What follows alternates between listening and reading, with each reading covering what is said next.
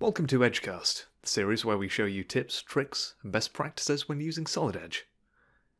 Today, we'll be revisiting profile sketching.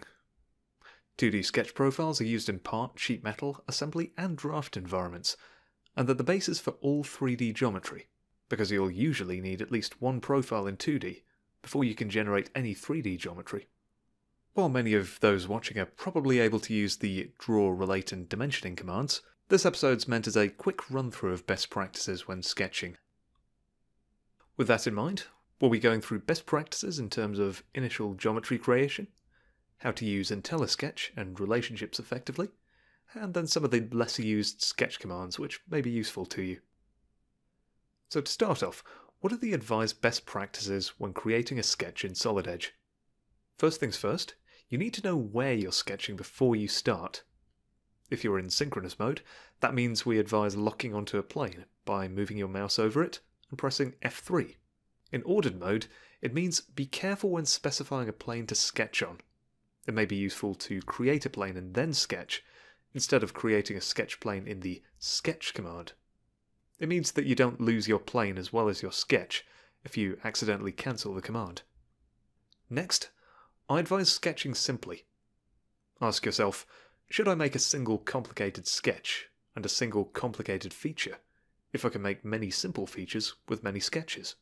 Incorrectly edited sketches are the number one reason why CAD models fail. So as a rule, I advise having many simple sketches. Then apply relationships where possible to constrain your geometry. I like to sketch with the base coordinate system as my central reference point unless I have a good reason not to, as it's something to which we can apply sketch relationships, such as connect or horizontal and vertical constraints. Finally, we advise adding a few dimensions, but not too many, in order to fully constrain the sketch. Keying in values with a first line is a good idea to give you a sense of the model's scale, and sometimes you have to dimension lines as you place them. But if we're obeying the simple sketch rule, dimensions should be one of the last things to place. Sketch relationships can be thought of as small connectors between your sketch lines, which restrict the movement of the lines and are placed with the commands in the Relate section of the sketching environment.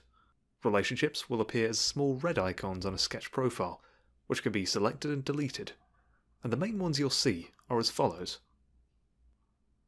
Connect, which moves one sketch point to another sketch point. Horizontal and vertical, which can be used either on a single line to force it to its nearest horizontal or vertical orientation, or on two key points to make them horizontal or vertical to each other. Tangent, which can move a curved line to connect exactly onto a straight or curved line in a tangential manner. Parallel, which will make two straight lines parallel to each other. Equal, which makes two elements equal length, radius, or diameter.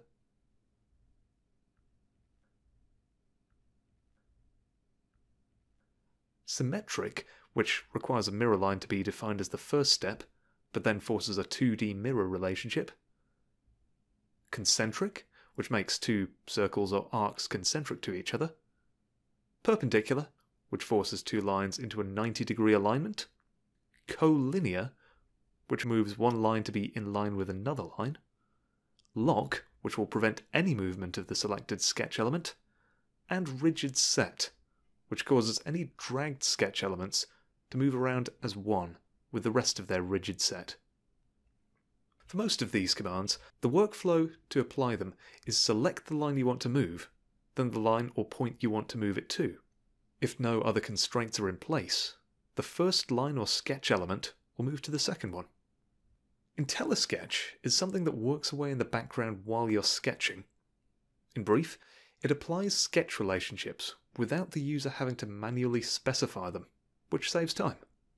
For example, a rectangle would logically be placed with its corners connected and made up of vertical and horizontal lines.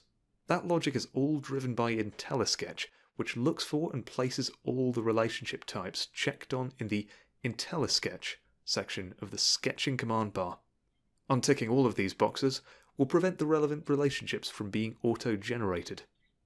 If you see a sketch line snapping to a particular orientation while you're creating it, that's IntelliSketch at work. You can override it temporarily by holding down Alt if it's interfering with your sketching.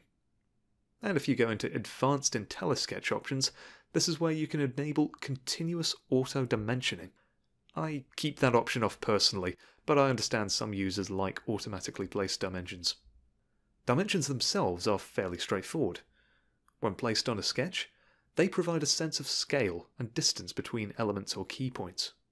If the dimension orientation with Smart Dimension is wrong, then it's possible to hold down Shift and reorient the preview of the dimension. And if a dimension taken along a different axis is required, you can use Dimension by 2 points, or alternatively, change the dimension mode from Automatic to Dimension Axis, which will allow a new reference axis to be defined. If you need to place angular dimensions, you can either choose the Angular Dimension command, or start the Smart Dimension command, select 2 lines, and press A. I advise keeping relationship colors on while sketching. This color codes your lines and indicates when they're fully constrained, black, or able to move around when you drag them, which are blue. After placing relationships and dimensions, it might be that your sketch is still not fully constrained for some reason. If that's the case, Relationship Assistant can be used to either auto-constrain the sketch lines, or show how the sketch will vary its definition. For example, it's not immediately clear why this sketch isn't fully constrained. It seems to have all the correct dimensions. But if I start Relationship Assistant, select sketch lines and show variability, I can see why everything can be moved. The reason is, the entire sketch can move around. So connecting it to the base coordinate system solves the problem. If the Relationship Assistant button is grayed out, it means 2 things. You're in synchronous mode and you're not locked onto a sketch plane. Also bear in mind that if a sketch line can't be moved for some reason, there are only 2 causes, a dimension or a constraint. And if it's not one, it must be the other. So here's a quick demonstration for you. If I were to create a rectangle with no IntelliSketch options active, it would be no more than 4 lines that happen to be in the correct orientation. I'd be able to click and drag each element around on its own. However, I can reconnect all of these lines and repair my sketch with either Connect commands or the Trim Corner command.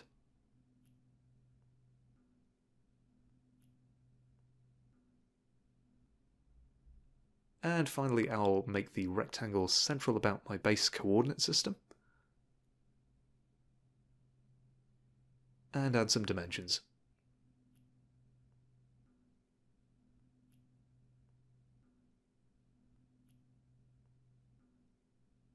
Sometimes the normal sketch commands won't allow you to create the correct geometry. For example, if you want to position a whole circle by angle and distance from a certain point, instead of simple dimensions from key points or edges, you'll need a straight line to define that distance and angle. However, normal lines might interfere with regions and profiles needed to create 3D geometry, so construction geometry lines are the best way to define such hole positions. As of ST9, you can either toggle construction, which means creating lines and then turning them into dotted construction geometry, or create as construction, which makes all subsequently created sketch lines construction geometry until the user deactivates this mode again.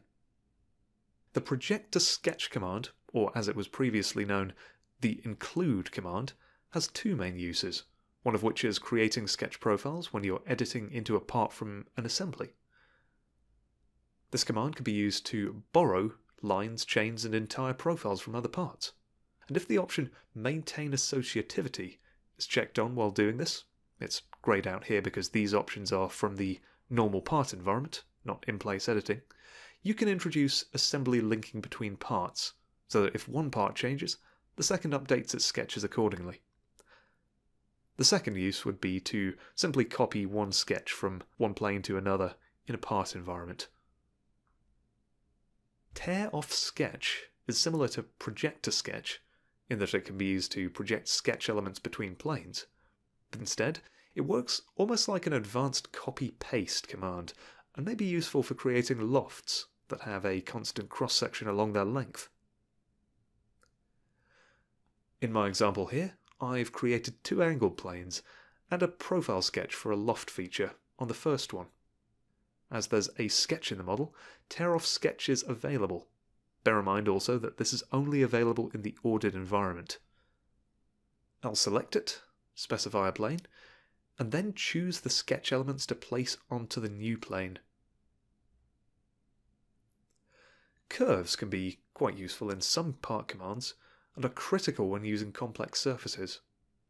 If you only need a few of them, say as guide paths for a loft, it's possible to quickly create keypoint curves in place of 3D sketches, or more complicated curves, which might be tricky to place. They can be placed by simply clicking 3D keypoints, as the software extrapolates a single curve between the points the user clicked. If needs be, a keypoint curve can be created to generate a sweep path. Then plane normal to curve can be used for your sweep profiles. One useful piece of information you may want to know is that sweeps can use a mixture of 2D sketches, 3D sketches, and curves as valid paths. I'll probably need some guide curves for this loft I want to create, so let's add two, one at each of these corners. Then create additional keypoints, which can be moved around in 3D space later.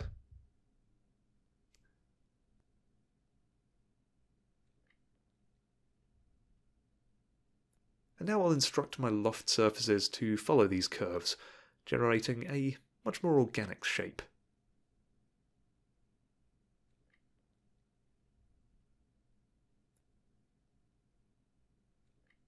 Here are some sketch commands you might not already know, starting with the cousin of the trim corner command, the extend to next. This can be found under the drop-down menu from the split command, and very simply extrapolates one line until it intersects another line. If you use this on a curve element, it creates a tangent straight line from the end you specify until it meets another line. It also auto-generates a connect constraint where it meets this line. So if I have a sketch element I need to extend simply, and I don't want to play around with sketch relationships, I can use this command to achieve a closed intersection between the sketch lines, just like this. Split is also a less used command. If you have a sketch element that needs turning into multiple elements, you can do it with this command. The only requirement is the presence of split points on the line, which can be midpoints, silhouette points, intersection points with other sketch lines, or wherever you place your mouse, although this isn't best practice. Adding construction geometry might be useful to specify split locations for this command. In my example here, I'm going to split a circle with 4 end-connected segments. First, I'll add 2 construction lines, which will give me the required intersection points. Then clicking on these points with my split command active will break the circle into 4 equal segments without moving the new lines from their original position. The mirror command is a useful time-saving command when creating a complex symmetric sketch, allowing you to halve your sketching workload.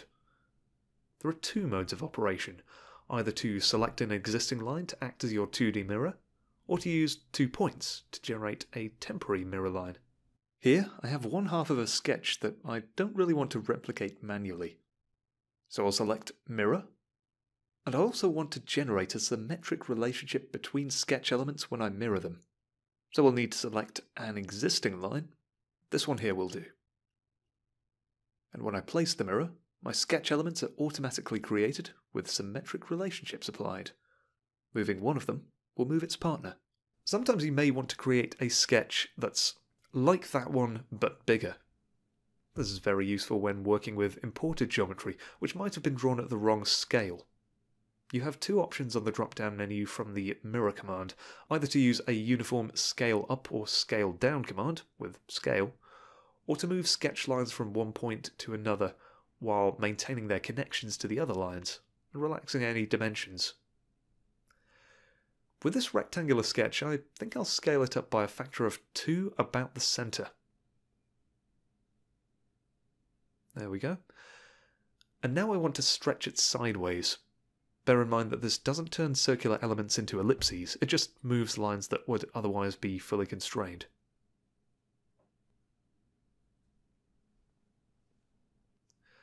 Sometimes sketches end up with overlapping elements for some reason, or small elements, random points, or unwanted curves, particularly when importing third-party sketches, or results from a scanner. If you want to verify that your sketch has none of these, the clean sketch command can be used to search for them, and either remove them or move them to an existing layer of your choosing to review later. In my example here, there are overlapping sketch lines that I can't see, and some points floating around being a nuisance. I'll prove that they are there by floating over one of these lines, and there we go. Quick pick indicates that there are two elements here, overlapping. I think I'll just delete all of them for now with clean sketch.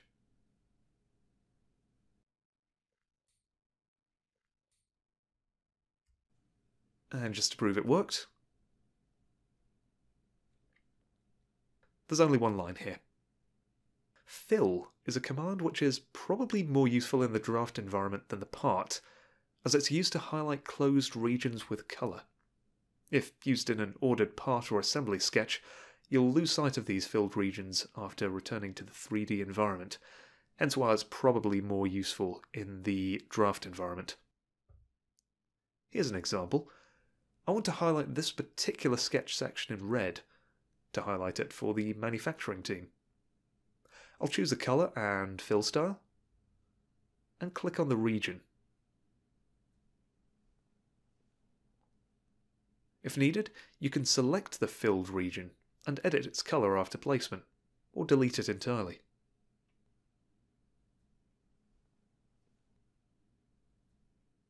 The last command I want to cover is the convert to curve command. In the event you need to dynamically drag lines into more organic shapes, this will convert a line or arc, which are classed as analytic sketch elements, into a B-spline curve, which can have additional edit points added and moved around to make a less rigid sketch. When combined with the dynamic edit command in ordered mode, this is a very powerful tool that allows previously linear profiles to become more ergonomic by clicking and dragging keypoints while maintaining vision of your 3D geometry. In this example here, my rectangular sketch needs to have its top face changed into a curved surface. I'll edit its profile, convert the top line to a curve,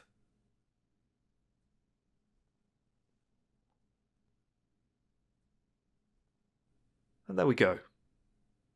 I can now drag curve keypoints and edit handles around to change my part's shape. So as a summary, we've covered sketching best practices and how to use IntelliSketch, how to create your own sketch relationships and dimensions in 2D, introduced you to 3D curves with keypoint curve, the very simplest curve function, and finally, we've shown you some of the less used sketch commands, which in the right situation might mean the difference between keeping your existing geometry and having to completely remake your sketches. Thank you very much for watching. If you have any more questions, topics you'd like to cover, or any other feedback, please either leave a comment below or send your requests to us by email at support@cuttingedge.co.uk. And be sure to tune in to watch the next episode of EDGEcast.